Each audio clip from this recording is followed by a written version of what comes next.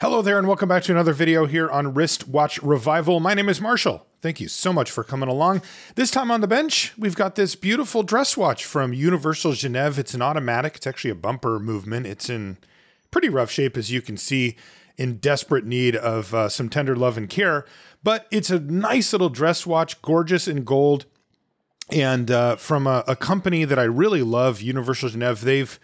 They're defunct now. They're no longer in business at least properly. But the watches from them are great. They had a really nice run with some really great stuff back in the day. You can look them up and see some chronographs that they had and some dress watches like this. The Polarouter's a huge popular model from them as well that has a micro rotor automatic movement, which is really cool. And yeah, I'm really happy to get my hands on this one off of eBay. It's running, but not really. As you can see, the seconds hand will kind of go and then stop, and it just really is in poor shape overall. It is a gold-plated watch with really beautiful lugs and a classic kind of simple design on it. And first things first, we need to figure out how to get into the case. So the plan for this watch is to do what we always do, which is to completely disassemble the watch, determine any faults with it, completely clean it, and then reassemble it and see if we can't get it running well and looking well at the same time. There's something very therapeutic about it, isn't there? How many things that you own do you completely disassemble down to every single screw, and then clean it all perfectly clean and then put it all back together, right? That's just not really how we do things anymore. And it's one of the many reasons that I love watchmaking. And I hope you agree with me on that. You can see the bumper movement here. So this is a way to automatically wind the watch that doesn't use the free spinning rotor that you'll see on most automatic movements now.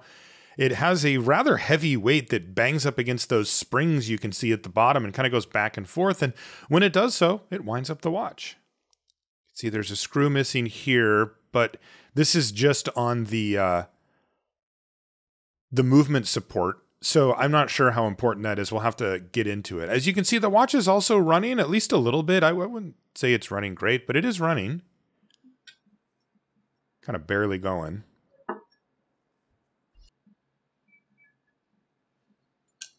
So now how do we get this thing out of here is the question. And maybe this little stand that the springs for the bumper sit on is keeping it in the case. I'm not 100% sure. This is the second time that I've worked on a bumper before. The other one's actually on the channel as well. I did notice that there's an outer bezel on this, so that it's possible that the movement actually comes through the front. On some of these older ones, especially with the detachable bezel there, the movement will come out the front of the watch rather than the back. But it seems to be giving me a little bit of pain here, so let's just get the hands off of this watch now. That way we don't have to worry about them as I try to take the movement out of the case. It's always interesting, when I do watches for the channel, sometimes I'll do the same type of watch multiple times. I like doing that. But a lot of times I am dealing with a watch or a movement or a case that I've never touched before. And there we go, by the way. Check that out. It does actually fall right out the front. So there we go.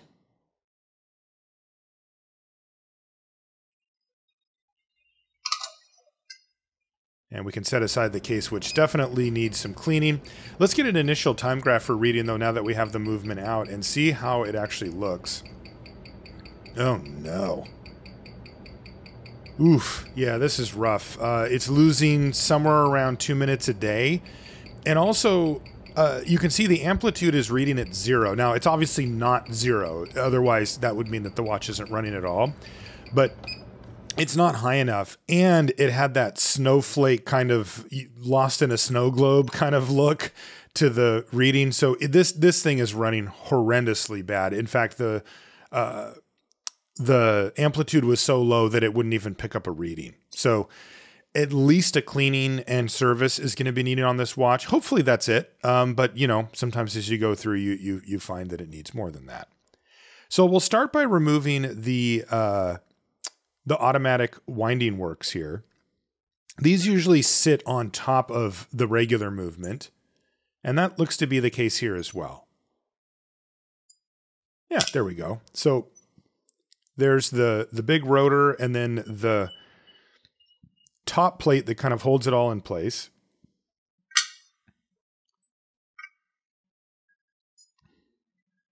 And I'll put everything into the dust tray here. And now I'll go ahead and take off the balance. As you know, I like to do this before really getting into the guts of the watch, primarily because I'd like to be able to protect it. It's that simple.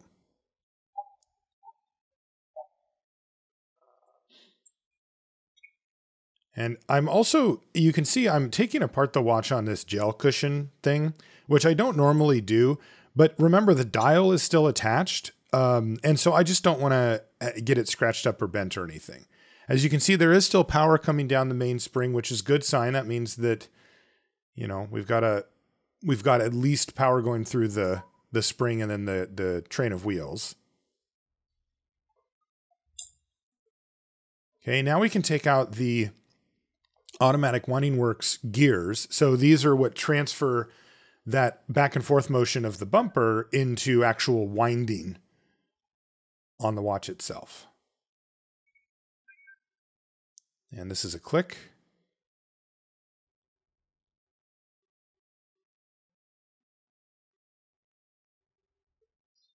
And that goes right there.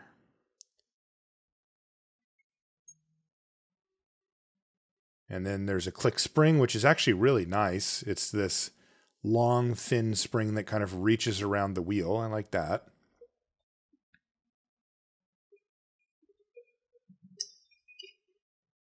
Okay, now we can start to work on getting the barrel bridge off here as well.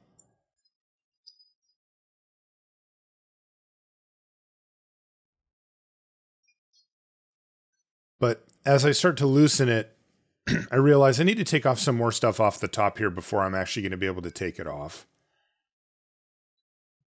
It's a little bit of a different setup on a bumper movement, but it's similar enough that I can see. Now I'm going to take this small bridge off here, and this one's actually interesting. It has a jewel on it, and normally that jewel would engage with the center seconds pinion below it, but this one actually doesn't. That jewel is actually the bottom jewel for the automatic winding part. So that's kind of interesting. It is jeweled, and that's nice because that automatic winding often will get damaged and need to be replaced. The pinion on the rotor. So that's pretty cool. Now, though, I can actually get in and start to take out the center seconds pinion, which is right there in the very, very center of the watch. And that's what the seconds hand actually attaches to and spins around. Okay, now I can take the barrel. The ratchet wheel, I should say, off the watch here, like so. And that'll allow me to actually remove the barrel bridge, which is what I've been trying to do for a little while. And there it comes. And all told, I mean, this movement's old. You can tell that, you know, it's been serviced a bunch of times and it's got its wear and tear, but it's certainly in decent shape overall.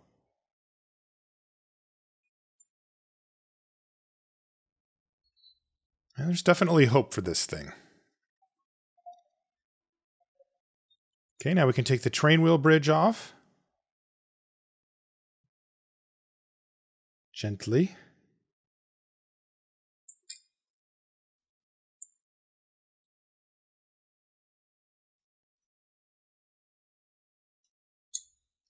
Now, I can't take the center wheel off because it's attached to the cannon pinion on the other side of the watch, and I can't get to the cannon pinion yet because I haven't figured out how to take the dial off yet. Because this one is just a bit of a weird setup with how it is, and I'm like trying to figure out how to get to the dial screws here. And as I turn the watch over, 3 of the train wheels fall out, which is fine. You never want to force them out, but if they fall out on their own, that's fine. But I do need to make sure that I set those aside. I still haven't actually got the dial off of this watch yet. But maybe here I've finally found where the dial feet screws are. Yes, I have. I needed to get a bunch of other parts out of the way, as it turns out. Now, had I known exactly how this worked from the get-go, I could have taken the dial off straight away, but it took me a while to find, because they are actually hidden. You actually have to remove another part to be able to see them, the dial feet screws.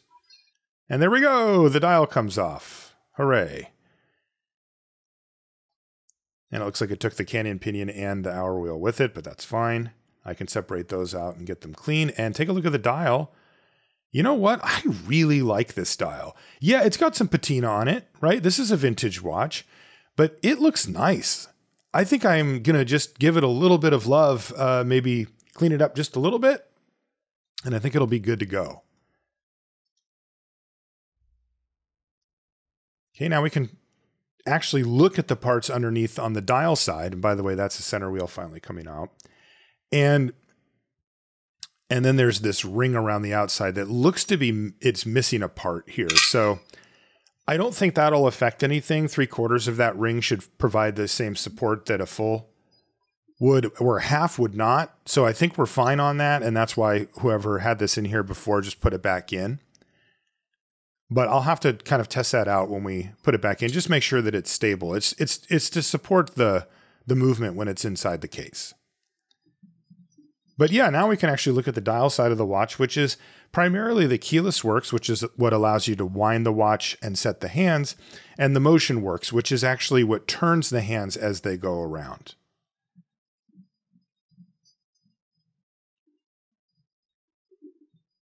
And almost done with this side. Got to be careful with the yoke spring here so it doesn't go flying off. I've had that happen. Nothing like spending an hour underneath your desk with a flashlight. And there the yoke comes out as well. And this is kind of one of those spring-loaded setting lever situations. So that's the spring for it there. And that means I can take the setting lever out the other side now. And there it comes. And there we go. We've got everything completely taken apart. And that means that I can get everything ready for the watch cleaning machine now. And of course, this is the part where I put everything through the full cleaning treatment to give it the best possible clean that I can. Mainly, you're looking to get rid of old dried on oil and any debris or dirt that's floating around. And as you can see, everything goes into this basket. I also put the really small parts in the really small basket so that I don't lose anything. And before I put it in, let's take a quick look at the case here. You can see the crystal comes right out. It is going to need to be replaced. That crystal is gone. A lot of dirt on it, a lot of scratching. And taking a quick look at the case, it looks like it hasn't been cleaned ever. I mean, this has just caked on gunk. It is really nasty. And so what I'm going to do is put it in my ultrasonic cleaner. But before I do, I'm going to take a piece of pegwood here and just start to work my way around the edges where there's the really hardcore caked on stuff, just to try to loosen it up a bit so that the ultrasonic can do its thing, because this is bad. I mean, ugh. That is a lot of gunk under there. So we need to take care of that. But it also gives me some hope for the watch, because if it looked pretty decent when it was this dirty and there was this much junk under the bezel and all that, imagine what it could look like after I give it a real cleaning in the ultrasonic. Here's the inside of the bezel where the crystal goes, and I'm making sure to try to get any dirt out of there as well. And here's where the case back goes. Now there's also a little bit of rust here, or some type of corrosion on it. So there we go. A quick pass over with the pegwood, and it means that we are ready to put the watch into the watch cleaning machine. This is a fairly simple 4-stage process. The first one is a cleaning solution, and then the second 2 are rinses, and then the third is a heated dry, so that there's no liquid or anything that can sit on the watch for any period of time. And while I do this, I did want to mention I have a Patreon for this YouTube channel. If you like the videos I'm doing and you want to support me, the Patreon's the place to go for that. It's really simple. It's completely transparent. You can change your amount anytime you want. You can pick what amount you want. You get a thank you card and a sticker in the mail for everybody who signs up, no matter the level. And you get access to some cool extra stuff. Like, for example, I post the rough cuts of these videos for my patrons before they go up. So you can kind of see what's coming down the line. And I'll do some project updates and stuff like that. I wanted to also thank everybody over on the Patreon for supporting me, particularly Trevor, Ross, Robert, NT, Mitchell, Michael, Mikey, Mara, Kevin, James, George, Erica, Dustin, Dominic, Brenton, Brian, Brett, Brad, and Alex. Thank you very much for your support. It really does mean the world to me. Okay, now that it's done cleaning, I can take it off, but the basket does get hot after it's been in the heated dry, so beware.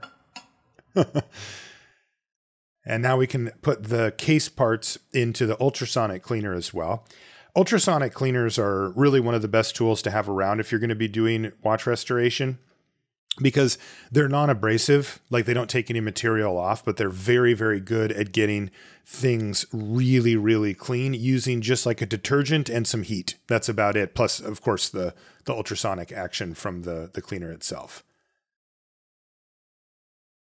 And we can take the case parts out, and then they need to be rinsed off under water just to make sure that all the detergent comes off. And there we go. Here's the parts out of the cleaning machines as they were, glimmering in the afternoon sun in this particular case.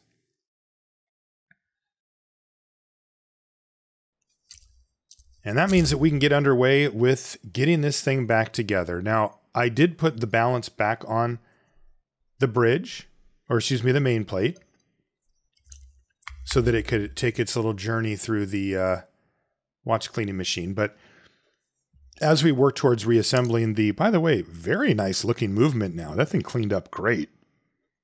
We can take the balance off. Just like that.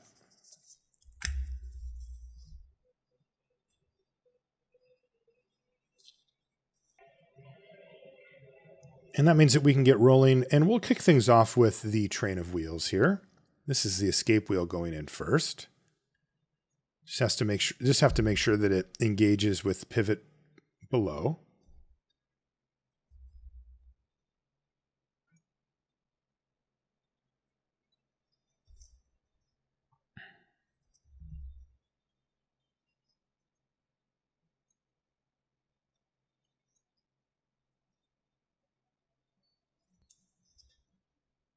And now the center wheel goes in.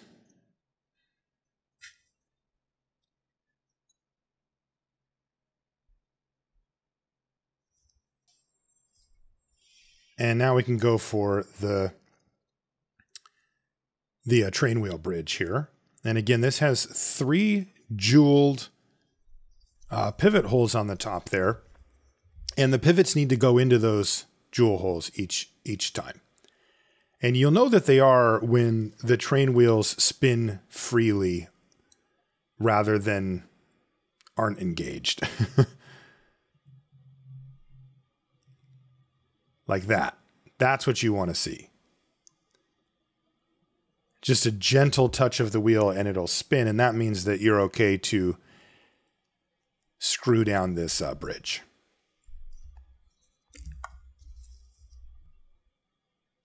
And just another quick double check before we continue. Looks good. Now we need to put the barrel in, but I haven't actually put the barrel back together yet. So I'm going to reuse the spring on this. Now, this is an old school spring. They don't make springs like this now. It's like a carbon steel spring. The newer ones are generally considered better. But I do like to try to keep original parts when possible. And this spring's actually in pretty decent shape for what it is. So I'm just going to go ahead and reuse it for this particular one. If not, I could measure it and order a replacement spring and get that in and use it. But here, I'm going to actually be happy just to reuse this one, I think. Okay, so it goes back in the barrel. And then I can put the barrel arbor in.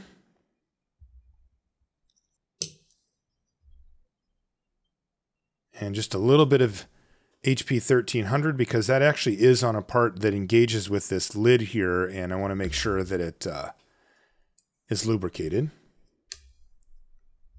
And I can just click that down. Okay, so now we've got the mainspring barrel complete, and that means that we can put it into the movement. And as you can see, it engages with the center wheel there. And before we put down the barrel bridge, we need to make sure that we get this spring here for the setting lever. This is not the traditional setting lever spring. This is the one that provides the tension, because there's two types of ways to get the crown and stem, winding stem out of your watch, right? There's one where you undo a little screw and then pull it out. And there's one where you push down on a little button. And this is one of the push down on the little button ones. And that spring is what provides that tension. But that needs to be in place before we put this barrel bridge down. But now that it is, we can do so.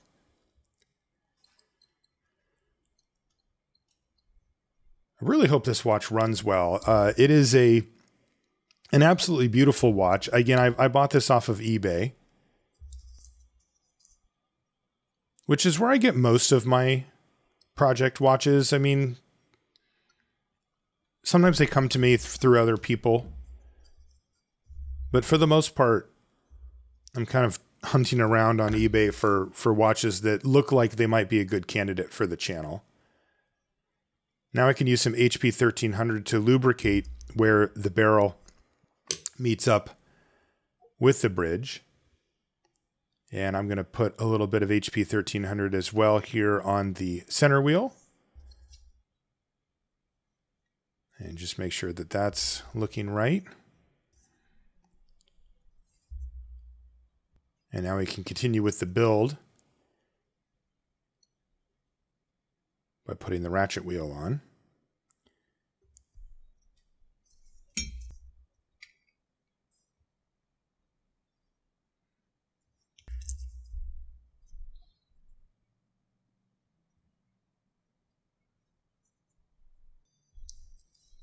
There we go.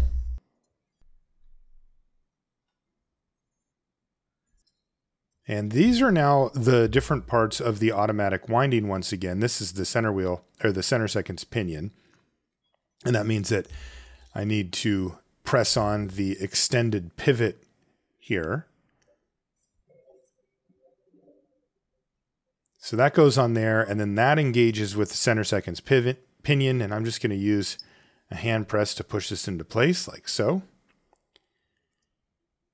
And this is a tension spring for that center seconds. It's a little bit of a finicky one because the screw is very, very, very small. So I'm going to actually hold down the spring while also putting the screw into place with my other hand, and then with the other hand still grabbing the screwdriver and engaging the screw. It takes a little practice, let's put it that way. And once again, this is that top bearing for the automatic winding rotor, which is kind of funny because it looks like it would just be a normal jewel for a, for a pivot jewel like on the watch, but it's actually not. It's for the rotor.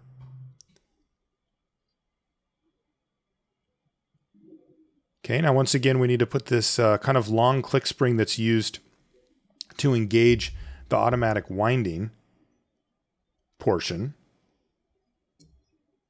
This is also very, very finicky.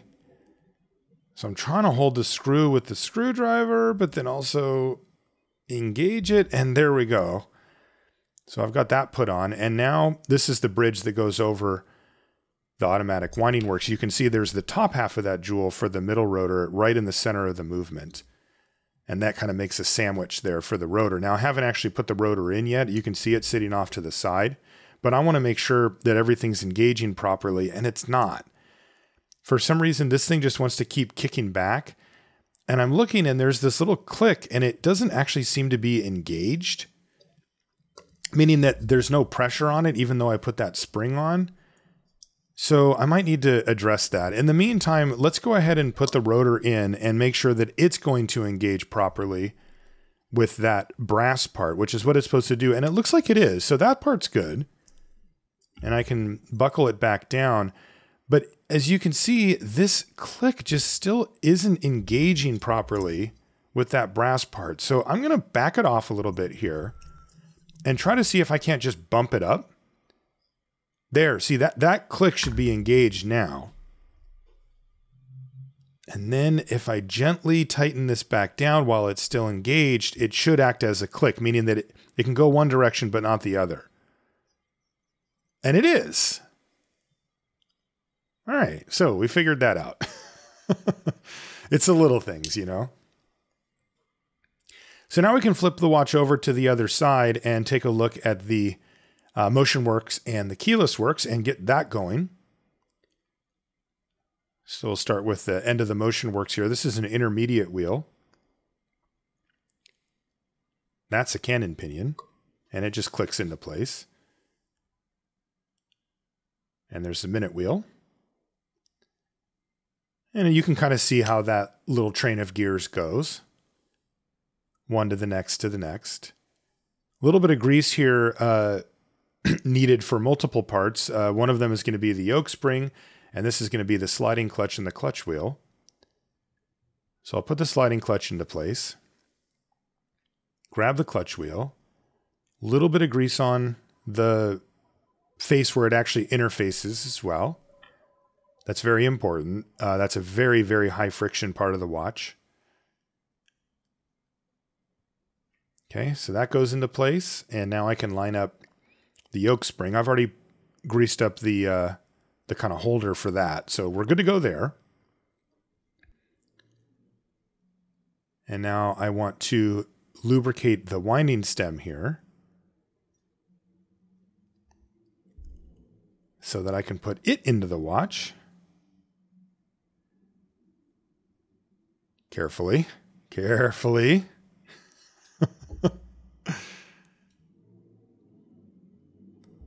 There we go. Make sure everything's lined up properly. And we'll grab the yoke spring here as well. It provides tension on the yoke itself.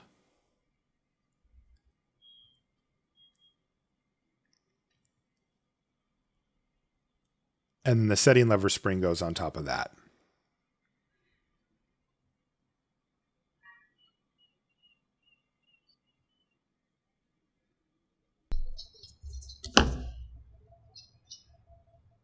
And now we can give it a quick test here and just make sure that it's engaging properly with the mainspring barrel to wind it and with the MotionWorks when it's in the setting position. Again, we're going to grease up this spring here as well because, as you can see, that's a fairly high tension part. It's held under tension from the spring. And this will aid in use because when you pull it out, push it in, you want that to be smooth, right?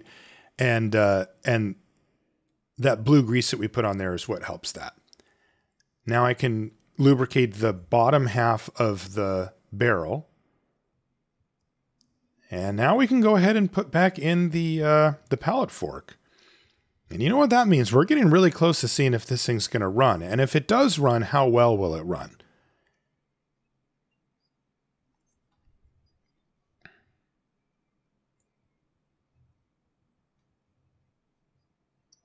So with the pallet fork bridge, we just want to make sure that the pivots from the pallet fork are engaged with the jewel before we tighten anything down.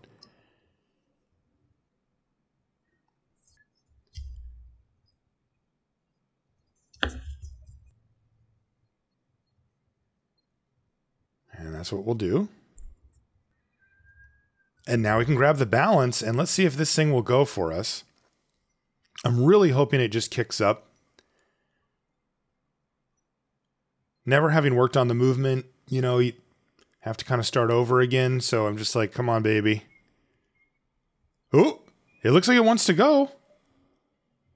And it does want to go. This is fantastic.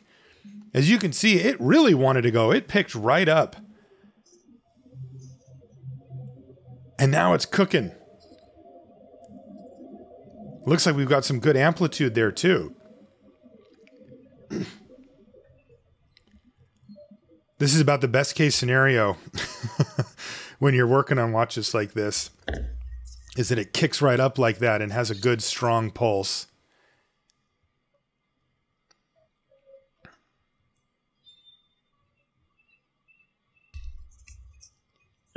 And beautiful. That is what you want to see. We can give it a good wind as well and let it really kind of get moving. And look at that. Beautiful sight. Mwah! Love seeing that.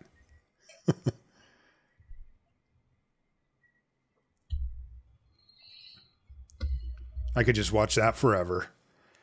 But we won't, because this job is not done yet. So let's get to the lubrication part. So this is on the microscope now, and we'll get cooking on lubricating these things up, these jewels up. These are actually for the automatic winding, and this jewel, is one of the train jewels. And you can see I'm using Mobius 9010 here to lubricate those. Now we, of course, need to do the cap jewels. Now, I'm actually going to show you up close and personal how I do this for the whole process. So the first thing is to open up the hinge here for the spring.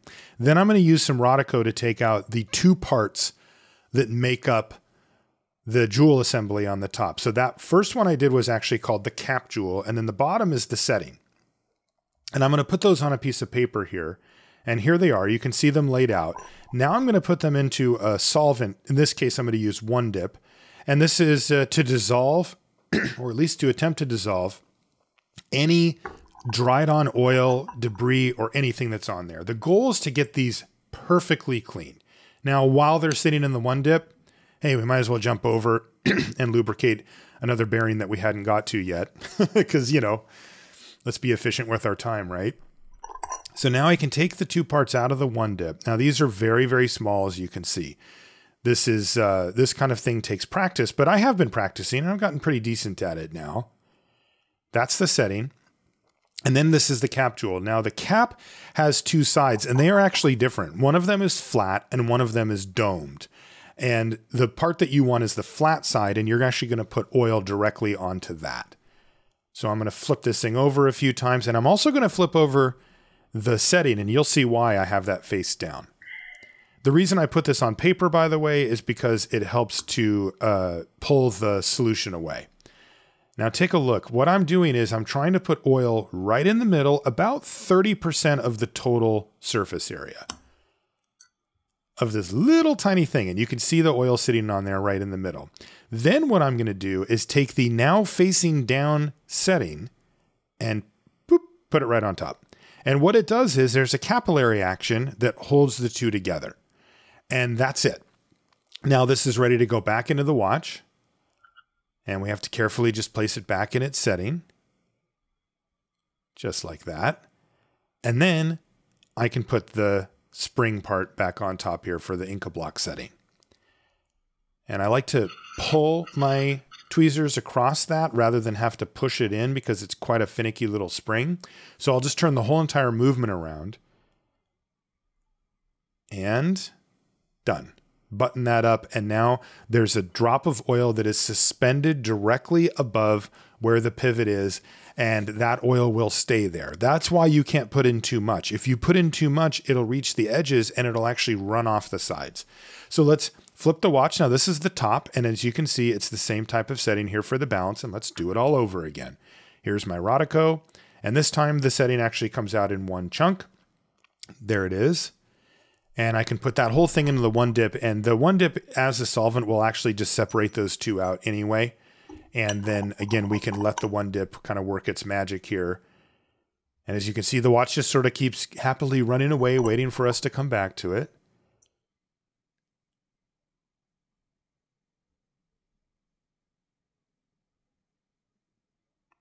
Okay, so there's the cap jewel. And now we'll grab the setting. And there it is. Now let's take a look at this cap jewel again. This is the bottom, but do you see that dirt and oil that's still on there? We need to get that off. These should be clean, clean, clean. So I'm going to take a small piece of pegwood here and grab the jewel, and I'm just going to give it a little cleaning. And I'm really just, that's all I'm doing is just rubbing on it with the pegwood. Then I can put it back into the one dip to clean off anything that's left. And there we go. That's what you want to see. You want it to be a clean surface with no caked on oil or dirt or anything like that. And now I can grab some more Mobius 9010 oil. This is the lightest oil that we have. And see, this is the flat side of the jewel, not the dome side. That part goes up. And I can take my little oiler here and start to apply, again, you know, about 30-ish% of that surface should be oil. That gives it enough to last for multiple years, but doesn't put you at risk of having it go over to the edge and bleed off. And there we go. Once again, the jewel setting all ready to go. And we can put this back into the watch. So let's grab it, move back over to the microscope so that you can see. And there we go. It goes right in, and you can see the oil suspended right around the middle, which is exactly what you want.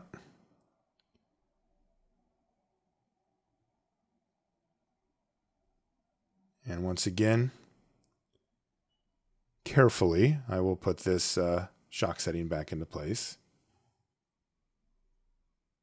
Just like that. And now we have successfully done all of the lubrication, and let's take a look at how it does on the time grapher after a quick regulation, and it is stunning. Look at that.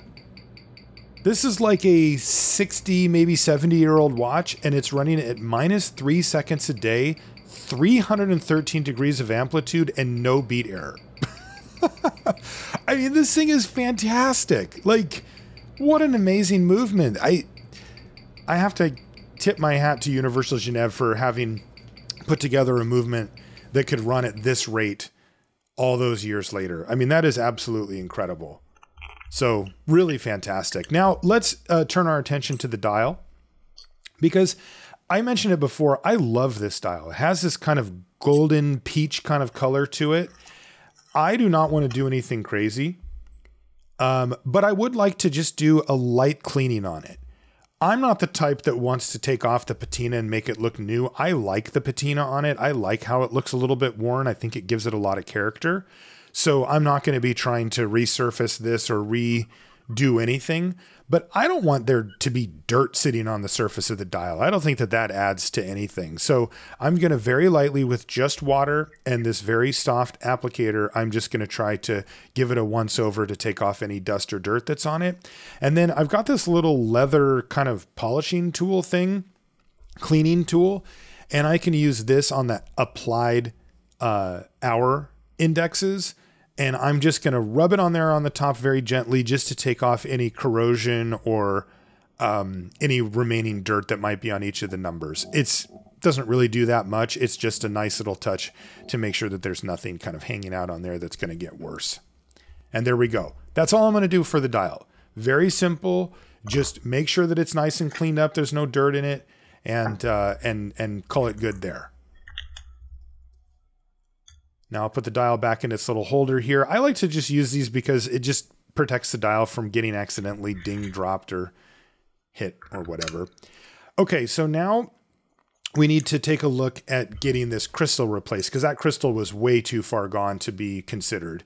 So I'm going to use my Rober press here, and this is a very simple device. As you can see, all it's really going to do is push down on the crystal from the outside to bend its outer diameter in, say 0.5 millimeter, so that I can put the bezel around the outside of it and then release that pressure so that it expands into the bezel. It's that simple. That's really all it takes to replace a crystal like this, but a tool like this is really handy for it. And there we go. So the crystal looks great, and so does the bezel. It looks like it's cleaned up quite nicely. Let's take a look at the rest of the case as well, now that it's out of the cleaning machine too. And it cleaned up really nicely. Wow. That is way better than I could have hoped for realistically. So that's fantastic. And it means that we're good to go on the final build. So let's go down the stretch here and get this watch completed. I'm getting excited about this one. I may have gotten a real nice find on eBay with this. The movement is fantastic and is running like an absolute champ. And the case cleaned up nicely. The dial held up beautifully. I'm kind of thinking to myself, I got a winner here.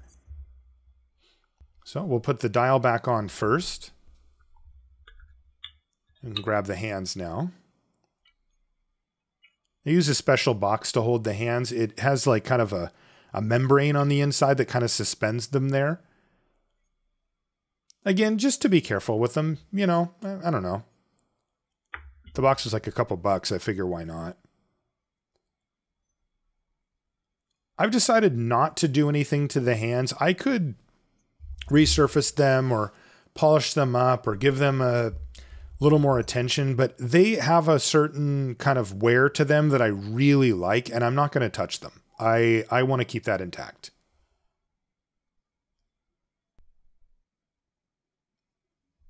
Okay, put the minute hand on, give it a quick test.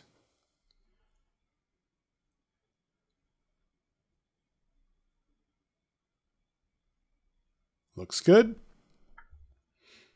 That means we can put the seconds hand on now.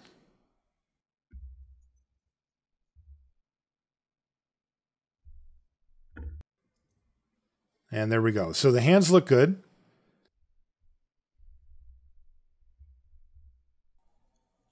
And now, how does this support thing go in? It looks like it just wants to sit in here and then it gets screwed in from the other side. And again, I think that'll be fine because it is 3/4 of the support, and that should be enough to support the movement and stuff with no issue whatsoever. So I'll just screw that in, and then we'll put the movement in the dial and everything in. Make sure that there's no dust on it. And now I can put the front bezel on. Ooh, that looks good. I love the lugs on this watch too. I think that's one of the subtle, really cool design elements is it has like a slightly twisted kind of lug profile on it. Okay, now we can put the back on.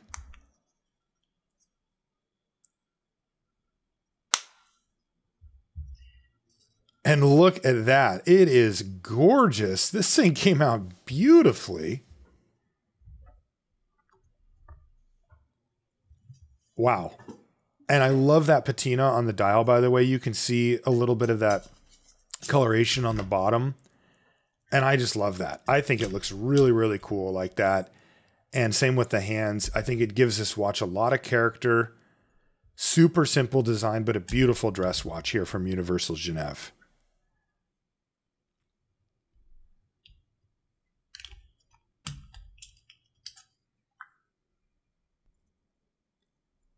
Now, taking a look at it, though, there's one thing that just kept bothering me, and it's the crown. So that's brass showing through. This is a gold-plated watch, and the crown received enough wear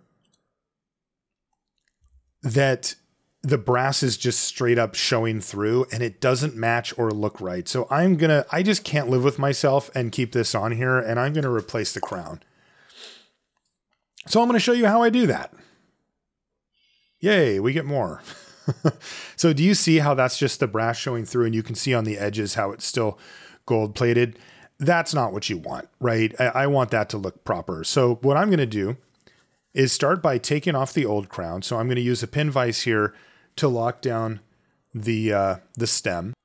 And then I can just simply unscrew the crown by hand. It should just come off.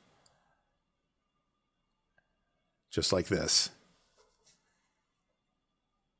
So there we go. The old crown comes off. And now we need to select a replacement crown. And as once again, you can see on the edges and on the bottom, the design of this crown. And I want to get something that looks as similar to that as possible. So I've got a few different little crown assortments that I've bought over the years. And we're going to see if I can find one that seems to fit for this watch. So this is the same design type. And this looks like a pretty close fit, actually. Yeah, these are actually very similar. And this looks like it's about the right size as well. Now, there is one size up that I could maybe choose.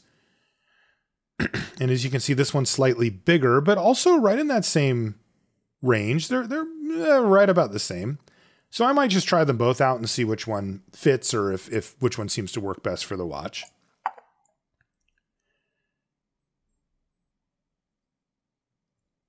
So I'm just going to do a quick test fit without the crown just to see how it looks and sits on the case. That's not bad. That looked about right. Let's try this one.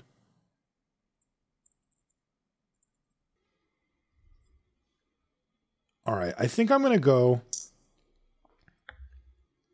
with the bigger one. I think it just looks like it fit just right. So here we go. I can see another quick test fit. Now, this isn't me putting it on in a final way, because look at what happens. When you use a new crown, oftentimes the stem part of the crown is a different size. So this is with it completely put into the watch, where I can set the watch and wind the watch. But look, it's sticking out too far. Now, what that means is that we need to trim the actual stem itself down. So I'm going to take a quick measurement here of the difference that we need to cut off of it. And it's about 1 millimeter. So just under a millimeter, 0.98 millimeters. And then I need to take out the stem and then once again take off the crown from it. And then we need to trim off that much. Now, this is a tricky process, because if you trim off too much of this, it will not work anymore. It won't line up properly inside with the keyless works. So this is very much a measure 3 times cut once type scenario. And in fact, it's even more so than that. So as you've seen, I can mark it. You can see the marking there. And I'm going to clip this just like that and just get the very, very tip of it. And then I'm going to use this file here to do 2 things. One is I'm using it to take off the burrs, right? Because those will actually tear up the inside of the crown threads, because they're brass. So you have to do that anyway. But I'm also going to use the file to gently remove material if needed. So let's do a test fit once again. And as you can see, I didn't take off quite enough here, it looks like. There's still a pretty significant gap there. So I'm going to use the file to gently remove more and more, because I can really control how much I remove with the file, where when you do it with the clippers there, it can be easy to accidentally take off too much. I've already took off a decent chunk with it. And so now I'm going to go ahead and just use the file to keep on removing material and bringing it down to the exact size that we need. Again, if you go too far, you can't go back. You have to go try to find a new winding stem, and that can be a real pain. So there we go. After actually what ended up being a few attempts, I finally have it at exactly the right size, the size that I was looking for. Now the last thing to do is to use a little bit of Loctite, and this will make sure that the crown stays in place. This is on the lower end of the bonding for the Loctite. Loctite, for those of you that haven't seen it, is a way that you can make sure that something that gets screwed in stays that way. But there's different levels of Loctite. Some of them make it so that it's kind of permanent. And some of them are like this one, just mean that it won't come unscrewed on its own, but you can still unscrew that later on. And once again, back into the watch it goes after having dried off. It takes about a day for it to completely dry out, but it's pretty usable after just about 20 minutes or so. And there we go. Now I can put the case back on the watch with its brand new crown. And I'm even going to throw a watch strap on this thing. These gold watches are always kind of tricky when it comes to figuring out what kind of strap to put on it. So I'll probably try out a few different ones that you'll see here. And there we go. The finished product, as it were, an absolutely charming Universal Geneve automatic dress watch with really cool lugs and an absolutely stunning movement that is performing really, really well. Beyond all reasonable expectation, I would say. And there it is out in the wild as well. Awesome watch and a really fun restoration. I'm super glad you were able to join me for it. And I want to thank you for hanging out. If you'd like to follow me on social media, I do have an Instagram for the channel. It's wristwatch_revival. And I post in between project updates and some watches from my own personal collection and stuff like that over there. So feel free to follow me over there if you'd like. And I really want to extend my thanks for hanging out with me. I really appreciate that you take the time to go on this journey with me whenever I post up one of these videos. We'll see you on the next one.